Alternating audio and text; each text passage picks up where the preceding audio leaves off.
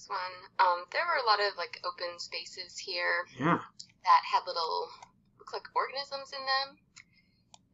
And um, when I think of that, like the most common thing I think of would be like Leishmaniasis, but you could also have like histoplasmosis, which would be less common in the skin. So I'd probably favor Leishmaniasis. Well, I suppose it depends on where you live. Where, Yeah, I don't know, that's true. maybe not here, but where I used to practice in Arkansas, I saw histo in the skin.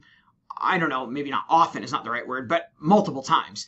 And leash, the only case I ever saw was one sent to me as a consult from like a soldier returning from the Middle East. So kind of again, the incidence changes depending on what your patient population is like. I think you're totally right. When you see spaces in the dermis, a bunch of histiocytes and neutrophils, but you see spaces in the dermis filled with little small tiny dots of organism, little tiny round dots. The two main things to think of is leishmaniasis and histoplasmosis. And people say, oh, you can tell them apart because one thing, leash tends to do this. It lines up around the outside of these vacuoles, right? People call this the marquee sign, like the lights around the sign on an old-timey movie theater, I guess, or like a Ferris wheel, right? Whatever you're into.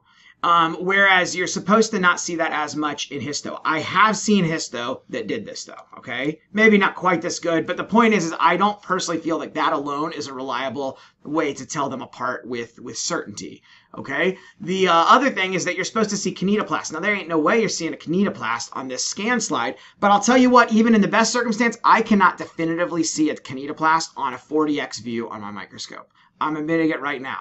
What someone told me, Bobby Pritt, Dr. Bobby Pritt, who's an infectious disease pathologist at Mayo Clinic, really smart. Her name is also Parasite Gal online. You can follow her on Twitter and Instagram, and she's got a wonderful blog about parasites and infections. So she said that usually the kinetoplast, you need oil, 100x oil to immersion to see. And she also mentioned there's a stain that you can do that has like it's a variation of H&E that has silver addition to it that makes the kinetoplast stand out. Other times people also talk about Giemsa as being positive. Giemsa is a stain like that's used in the right Giemsa stain and Hempath. So it's that Giemsa will make these stain, but also Dr. Pritt helped. I learned this all from Twitter from her. So this is one of the reasons I use Twitter is I teach, but I also learn from it.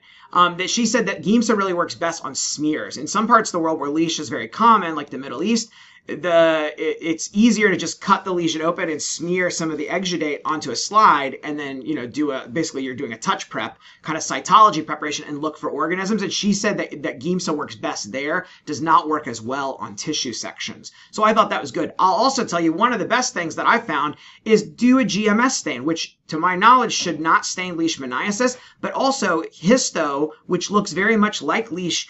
Suddenly when you do GMS, it changes. You can see that they're little tiny organisms about the same size, but they have budding. And leash shouldn't have budding, again, as far as I know. I've not seen tons of cases of leash, but I find that GMS has taken cases that I thought looked really like leash, and then suddenly they look much more like histo once I stained them with GMS. So I find that to be quite helpful. But yeah, that's your main differential is leash and histo. And of course you can do culture. Histo will culture out, leash will not. You can look at the history, travel history, and where the person's from. There's antigen tests to test for histo that you can do, I think, on urine and maybe on blood. I'm not sure. So there's a variety of other ancillary techniques, but the main thing is when you see little holes with small round dots, histo and leishmaniasis. In this case was leishmaniasis.